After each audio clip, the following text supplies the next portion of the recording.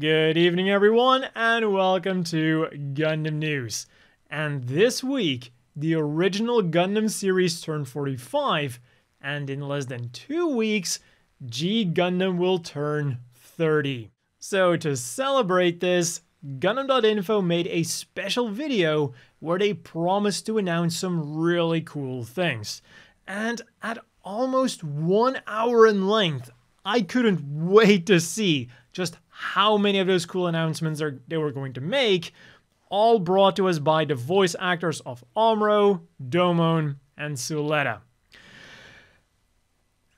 And then it turned into a talk show for 37 minutes. Now, don't get me wrong, it definitely was cool to hear the voice actors talk about their experiences when working for Gundam. For example, Toru Furuya, the voice of Amuro, was surprised about Amuro's role when auditioning for him. The director told him that Amuro didn't want to pilot the Gundam, which was a weird thing at the time because robot animes back then, they all had like very hot-blooded, go-getter main characters who really wanted to pilot that mech or robot and then really wanted to fight against the enemy aliens, which was of course a very different thing from what Gundam was trying to go for. And so yeah, this was of course an important nuance to know when you're going to be voicing that character. So yeah, it was an interesting segment for sure, but not exactly what I was tuning in for. And I'm sure some of you are having the exact same feeling right now. Like, yeah, Kakarot, it's all nice that you're describing what the voice actors were talking about, but we want to hear what they announced. Okay, so brace yourselves, because here we go. They showed off this illustration of the RX-78-2 during its fight with the Black Tri-Stars. They announced that the Gundam Next Future Road to 2025 will take place starting June the 8th, which is actually kinda meta when you think about it, because I feel like there's going to be a high chance that there's going to be some actual announcements there. There was this illustration featuring Hiro, Domon, and Garrett announcing that the Gundam GWC 30th Anniversary Project will be held, with various things being released in the next 3 years, but unfortunately they did not elaborate any further than that. And then there was this G Gundam 30th Anniversary logo and a new character profile, announcing that a new G Gundam project is in the works, with the involvement of Domon's original voice actor. But again, they didn't elaborate on what exactly it's going to be, so don't get too excited yet. We don't know if it's going to be a 50-episode anime, a 12-episode anime, a movie, or, God forbid, a Twilight Axis. What legit made me the most excited then was that, well, I was kinda zoning out near the end, and I was focused more on the model kit that I was making than the actual video.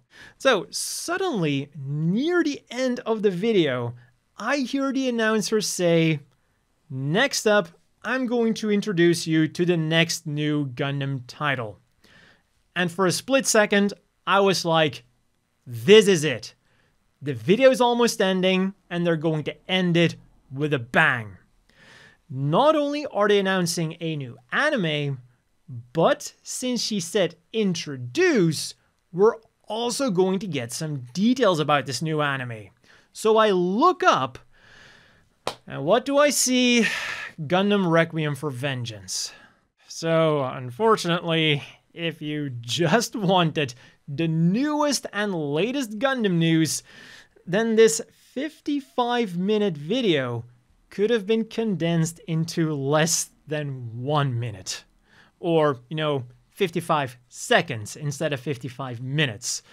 But if you do want to watch the whole thing, then I will have it linked down below. Just keep in mind that the video is region locked to Japan, at least at the moment of me recording this, so you'll need a service like NordVPN to get around that.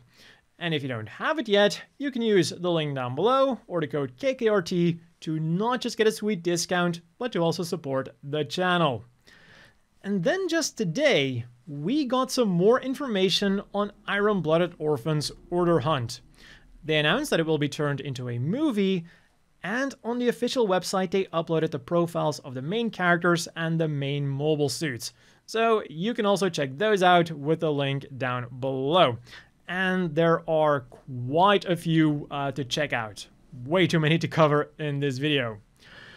Over at the figure front then, things were really heating up, with the announcement of the B-style Meer Campbell bare-legged bunny version. And as the name indicates, this is the previously released bunny figure of Meer, but now without her fishnet thigh highs. Something that definitely gives the figure a whole new vibe. She goes for 36,300 yen, 239 US, is slated for a December release, making her a perfect Christmas gift, and is limited to Premium Bandai and Ami. Less sexy then, or maybe more sexy for certain people, I don't judge, is the Gundam Universe Gundam X figure. It'll come with its beam rifle, shield, and at least one removable beam saber with beam effect part, which is blue at the bottom and pink for the rest of the effect part. Pre-orders are up at Japanese hobby stores as we speak, so it'll be linked down below, and it'll slowly walk your way in November for 4,950 yen, 33 US. Oh, and while I will typically rag on some of the proportions of the Gundam Universe figures, I really like what they did here, considering the source they had to work with. And for Gunpla, we also got a really cool announcement, depending on how much you like clear parts. Because this year again, the Ichiban Kuji is going to do a Gunpla Ichiban Kuji. And the rules are the same as always. You buy a ticket for 800 yen, 5 US, and on that ticket it tells you which prize you won, and you always win something. The first prize is a solid clear full mechanics aerial, where the yellow has been replaced with an interesting looking fluorescent green color, and this is also the case for all of the other model kits of the lineup, and how it looks really varies from machine to machine.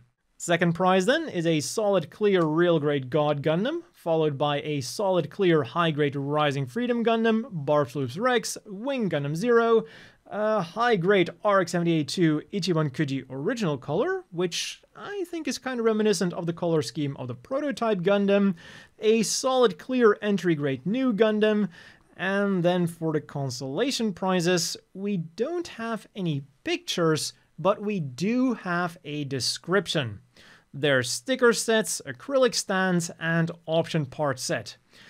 And despite the option parts being listed as like the lowest price, or like the you lost prize but you're still getting something prize, depending on what they are, they could actually be a really cool thing and significantly better than the acrylic stands or the sticker sets.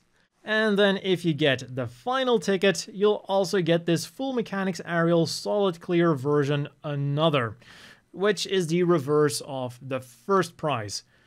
There, the white was solid and the other colors were clear, but with this Another version, it is the white that is clear and the other colors that are still normal. And you can build these model kits with the upcoming Char Custom Cutter Knife Edition 2, which is unfortunately Premium Bandai Limited. Pre-orders went live today for 2,475 yen, 16 US, and it is currently slated for an August release.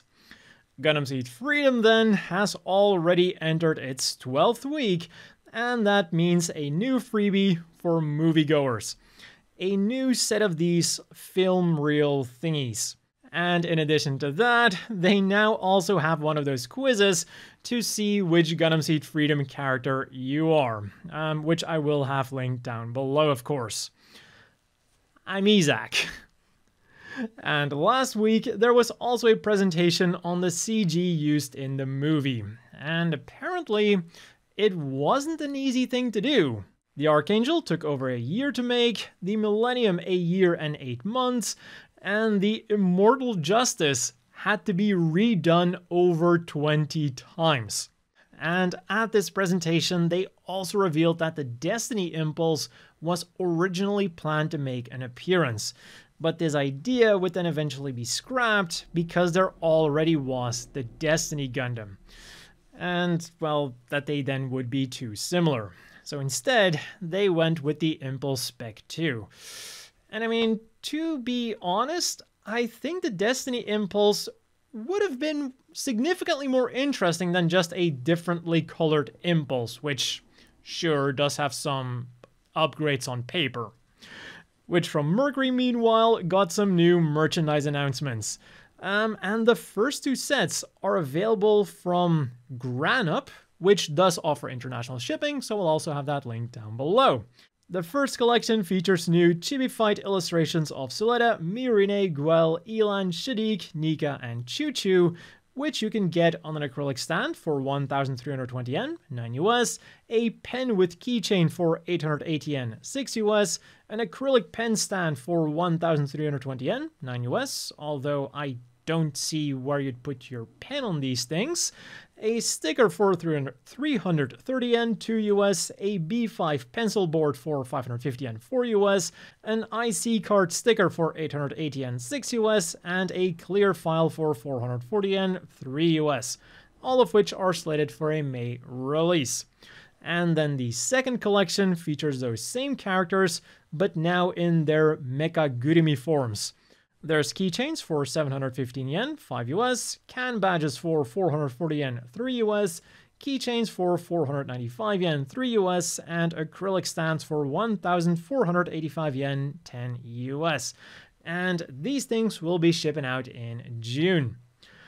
Also shipping out in May then is the 3rd volume of the Astacasia Radio Committee, which can be pre-ordered through Automart. The set goes for 4,950 yen, 32 US, and consists of 2 CDs. One with newly recorded things, and one with episode 35 to 53. And as a bonus, 3 postcards are also included, each featuring the cover illustration of one of the 3 Asagasha Radio Committee volumes. And then finally, there's a new set of Cardass cards up for pre-order over at P Bandai, featuring the Witch from Mercury characters in the old school SD Gundam Gaiden Neo style. The first set goes for 6,000 yen, 39 US, consists of 40 cards with a binder, and is slated for a July release. On the gaming front then, in the PlayStation version for Gundam Battle Operation 2, the Engage Gundam Booster has joined the fray, and the Steam version has been entered into the 2024 Japan Game Awards, which was a very funny thing to see after watching Many Kudos' latest video on the 10 worst rated Steam games. Like, I knew the Steam version was downvoted to hell, but I didn't know that it was downvoted to such an extent that it became the 9th most disliked game on Steam. So they're kind of in the running to win something, it's just they're trying to win the wrong thing. And another Gundam game that had a bit of an oopsie was the global version of UC Engage. Apparently the wrong event rewards were being given out. Out now then are the unit assembly for the UR Rosamia Bottom and UR Gapland, as well as a Battle Rush event for diamonds and UR custom tickets, provided they now give out the correct rewards. Next up then, Bamco is having a digital sale on the PS4, PS5, and the Switch, and they announced that they'll be having another collaboration with the popular Puzzle & Dragons mobile game. More details will be unveiled at a later date, but you can already check out the announcement video with some cool art of the participating machines, which is of course linked down below.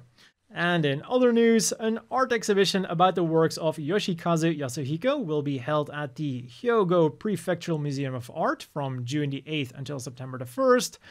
And Japan once again brings the fight to resellers in the most pointless way possible. The Resale Forbidden customizable stamp, which I found through an article on Dengeki Hobby, and the example they use, of course, is Gunpla, one of the worst sufferers of resellers in Japan.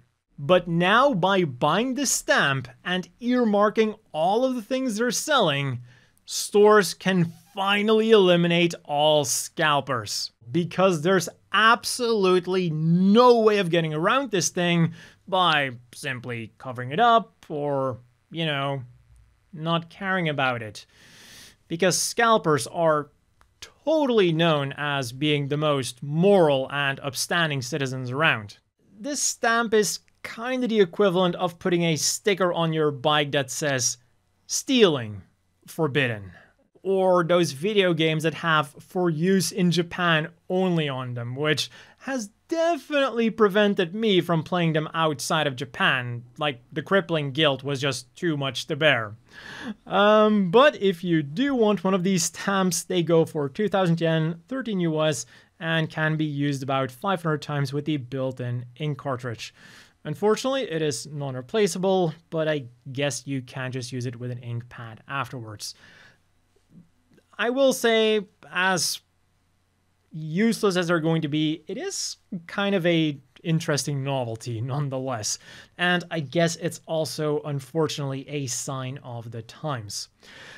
As for the other things you could get this week then, on Wednesday, Sunstar Bungu released some Gundam Seed merchandise. For 400 yen a pop, through US, you can get a random can batch featuring either Kira or Atheron, or a pack of 2 stickers featuring a variety of art from Gundam Seed and Gundam Seed Destiny. There is no reading material this week, so we immediately go to this week's apparel. And as a reminder, there is a link to my guide on how to get this stuff outside of Japan in the description down below. And as per usual, Strict G kicked things off on last week, Friday. This time with a collaboration with Agility Japan for a bunch of Gundam Seed Freedom inspired leather accessories.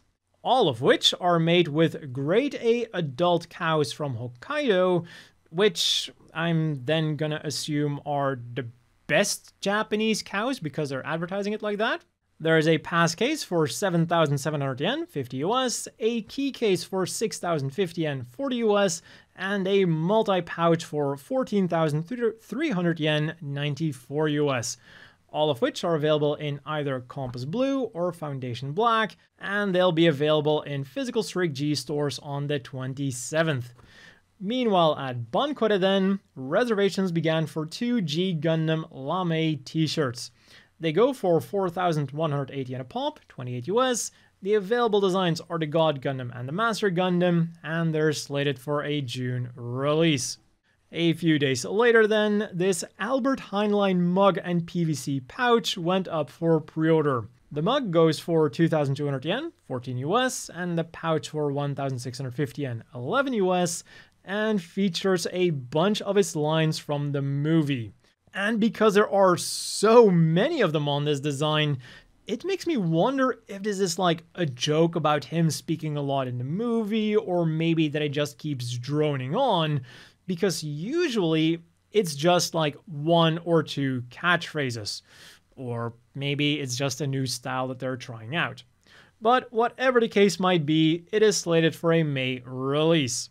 Yesterday then, pre-orders went live for 2 more Mighty Strike Freedom things.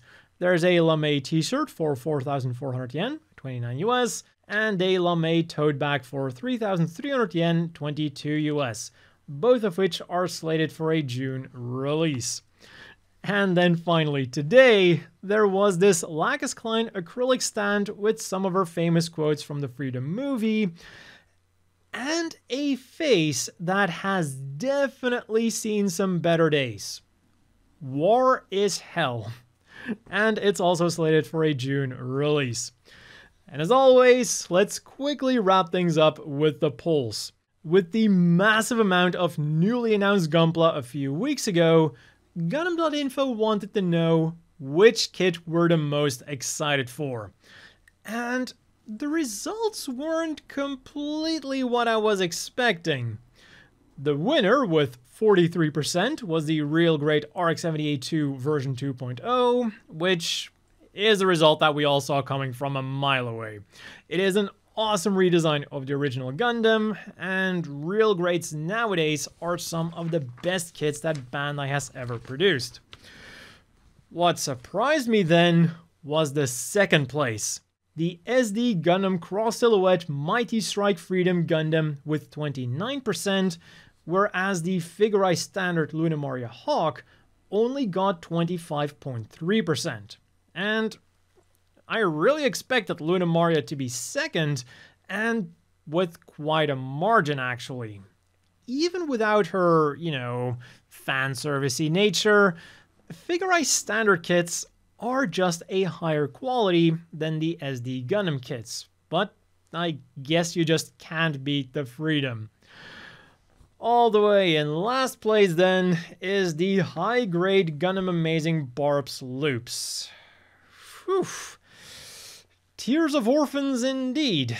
I was so shocked by the result that I forgot to write down the exact percentage, but I do remember it being 2 point something, so let's blame this abysmal result on the anime that it appeared in.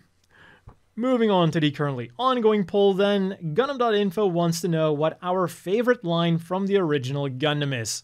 And you will have to excuse the paraphrasing because of course the quotes are all in Japanese here, and I don't remember the exact phrase they used in English. We have Char saying that it doesn't matter how powerful the Gundam's beam rifle is if it doesn't hit, Amuro complaining to Bright after he hit him, the thing that Amuro says when he launches, or the Zeon soldier telling Char that the higher-ups just don't understand that legs are just for decoration on mobile suits. And there is a definite pattern here when we look at both the Gundam.info version of the poll and the Twitter version of the poll. The two Amuro quotes are fighting it out for third place, and the two quotes involving Char are duking it out for first place. And personally, I went with the "it doesn't matter how strong it is if it doesn't hit" quote, because it just feels like a quote you can use with so many other anime as well. And of course, if you want to cast your vote, I will have the links down below. And that has been all for this week's Gundam news. As always, a big thank you to the Patreon supporters. I hope everyone watching has a great evening, and I'll see you all next week with more Gundam news.